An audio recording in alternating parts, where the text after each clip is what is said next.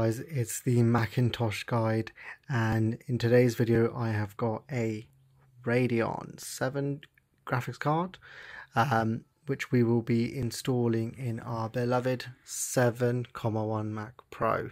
Now currently I have got a 5500X Radeon Pro GPU installed on this Mac Pro, which was default from factory, and I just wanted to get one of these bad boys. I saw it for a good price on eBay, picked one up, and let's just get straight into getting it installed onto this beautiful machine. Before we begin, I initially purchased a Radeon RX 6800 XT. This, guys, just did not fit on my Mac Pro. It was just too big. So unfortunately I'm putting this back on eBay to sell, and then I decided, you know what, let's pick up one of these bad boys. Radeon 7 Pro, heard a lot of positive things about it, and yeah, it will help me out with my editing far more. I've started noticing some issues with my 5500X, so I thought, you know what, let's get one of these cards. I've also got another 5700X, a desktop Pro Radeon Pro version coming soon as well, so I'll be doing another video on getting that card installed as well, and then doing some benchmarks on it. So yeah, it's just a little story. Did not fit, so went ahead and got one of these. Go ahead and install the card. I just wanted to show you guys what it looks like. It's the gigabyte version, comes with it has 16 GB VRAM. Again, guys, it's a beautiful looking card. I got this one on eBay for around just nearly 300 quid, which is not too bad for a card which is still in pretty good condition. A lot of the cards I did see had issues of the backplate just like tearing off, as you can tell. This one isn't that bad, but some of the ones I saw were horrendous. So yeah, let's just get into getting this card installed, and I'll show you guys how you can do it. So ever be able to do any work on this machine, the first thing we have to do is move this switch to the unlock position, and then we need to focus on the plate which is numbered as 1. Sorry, I put this up the wrong way around, but this one plate needs to come off. So the screw up here and the screw which is right down here. I don't think the camera's going to show this perfectly, guys, but the screw is just right there. So just need to get that unscrewed. You just need to use a 4-head screwdriver. So that's the first side here, and then the next side we need to look at is where it's holding the GPUs down. So it's all 4 of these screws here, guys. So let me just get those taken out, and then we will get on to the next step. Now that we have the plates removed, all we need to do is just pull this tab, pull on it, and as easy as that, the GPU is out. So I'm just making sure I'm not touching the die underneath, and voila, guys, we have the module out. Just to give you guys a better look of what the 5500X module looks like. So this is a custom made from Apple. You cannot fit this module in any other machine, as far as I know, besides the Mac Pro. Obviously there's the die at the back. It's really clean looking, you know. Apple's done a really good job making this. It's unfortunate that you can't put this on a different machine, and you know, but that's obviously freed up the slot over here for us. What I'm now going to do is I'm going to slide in the Radeon 7 straight into this gap, and show you all the cables that we're going to need to make sure they're aligned. It should just be a matter of pressing it right in. So boom, the card is now fitted in fully, it's flushed in, it's not moving as much, and then what we need to do, guys, is we need to get the Belkin kit. So let me show you guys what that looks like. This is the Belkin kit.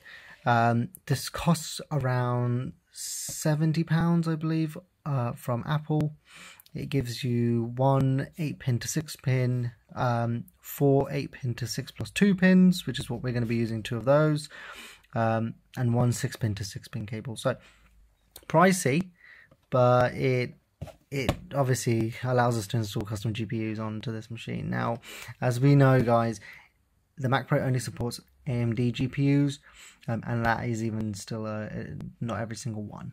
So luckily enough, this Radeon 7 Pro fits in the machine, and it's supposed to be working as well, absolutely fine. So the two cables that we're going to be using is going to be this one. So this has a 6+2 head, and then it also has a 8 head that'll be going inside the machine. So I'm going to quickly show you guys what that pin connector looks inside, and then I'll get the cables installed and we shall boot up the machine. Just to show you guys, it's that connector you see over there that says 1 and 2, where I showed that small 8-pin connector that goes into that area there. So we are pretty much good to go, guys. Let me just get all the cables connected and then we will put it up. This is how the connection is supposed to be. So the 6.2 cable goes in over here, and then at the back we see let me see if I can zoom it in, the 1 to 2 cable over there. So we are now fully assembled, guys. Let me just put all the screws back as we did as we took them out, and yeah, let's just do a quick benchmark just to see how it's opened up. I will do a benchmark on the Radeon 7, both OpenCL and Metal, and then we'll just go through the results together. So I'll see you guys when the results come back, and the scores are, well, 20,000 points more than what the 5500X was giving me. So the OpenCL score is 62,612. Pretty good. This is running on Geekbench 6, and the Metal score, guys, is double than what the Geekbench result was for the 5500X on Metal. So the score is 82,799. So again, 20,000 more than the OpenCL score. So incredible. I'm really happy with it.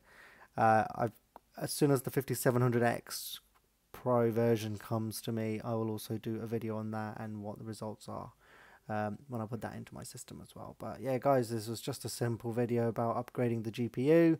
I hope that helps. The conclusion of the video: did this upgrade help in any way? Yes, it did. This has doubled the GPU performance that I was getting. The 5500X was giving me scores of around 40,000. This is giving me scores around 80,000 for Metal.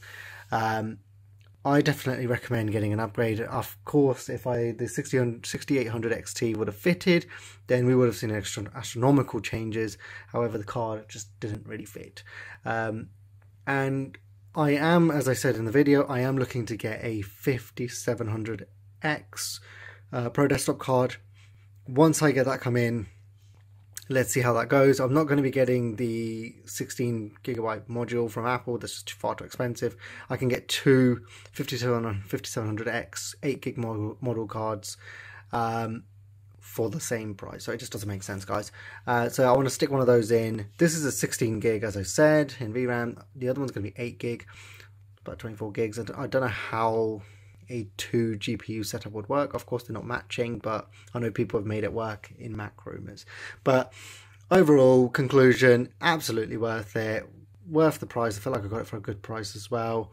But yeah, I also hope it helped you guys. I don't see that many videos out there that talk about what you need to get, what needs to be done for GPU upgrades. 7.1 Mac Pros are just very rare on YouTube nowadays to see any videos for.